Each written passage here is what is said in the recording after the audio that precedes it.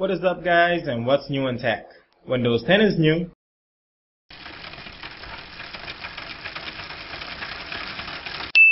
First off, let me be the first to say that Windows 10 is not all that terrible. Being the successor to Windows 8, a lot of things have changed visually and on the software side. And also, don't ask me why they're calling it Windows 10 instead of 9. Had something to do with legacy code.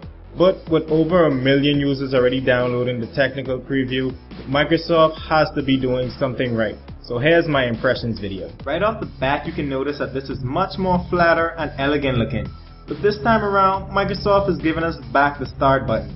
And when you click it, it doesn't take you to the Metro layout. Instead, Microsoft has decided to include all of your live tiles right into the start menu.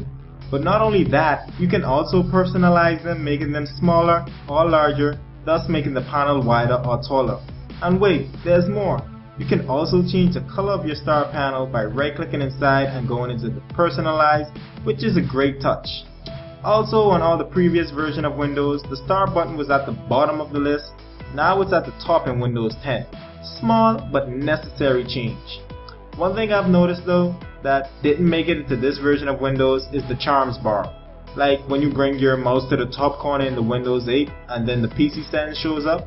This feature is not completely gone, but it's not here because of this new feature called Continuum, where the OS detects whether you're using a desktop, tablet, or phone and give you the correct set of features.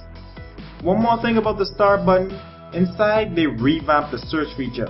It still searches your computer, but it also searches the internet as well. But it uses Bing, so nah. Another thing that I've noticed about the start button is that when you press the Windows key on your keyboard, instead of bringing up the start screen, it does nothing. But I can't complain, this is a technical preview. Everything can change and will change. Now on to some good stuff. Snapping, a feature that I use a lot. Unlike its predecessor, you was only able to snap 2 themes at a time. Now you're able to snap 4 themes in a quadrant. Snapping became so easy and smooth. I like how it's being polished. Also, an extra button they added to the taskbar. It's Task View. It's just like when you press Alt Tab, only this time with a dedicated button and extra features, like showing you all the application you have open up in the background, and you can easily close them or reopen them like features on your phone. Also, this button gives you the option to add a virtual desktop. The way this works is you have everything open on one workspace and you need to open some more applications. Instead of jamming everything on one workspace, you can open up a fresh, clean workspace. It's like having multiple monitors. Last thing I've noticed is that apps doesn't open up full screen anymore, which is great if you're a desktop user. The apps are treated like regular Windows. Applications that can be resized, move around, or minimized. One thing I would like to see is if they give you the ability to drag one application across one virtual desktop onto the other virtual desktop. And also I would like to see the ability to open up multiple instances of a program onto different virtual desktops. And I want to be able to change the background of each virtual desktop.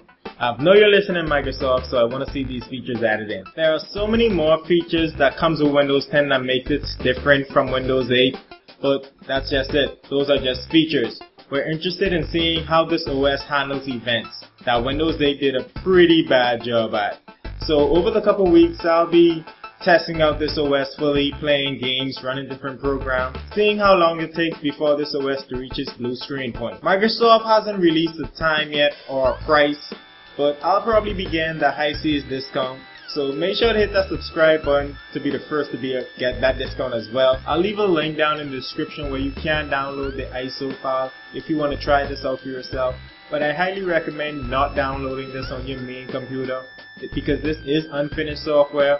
Download it on a dummy CPU or spare or virtual machine. Other than that, Windows 10 is looking pretty good and I can't wait to see the finished product. Until then, I'll see you guys in the next video. Peace.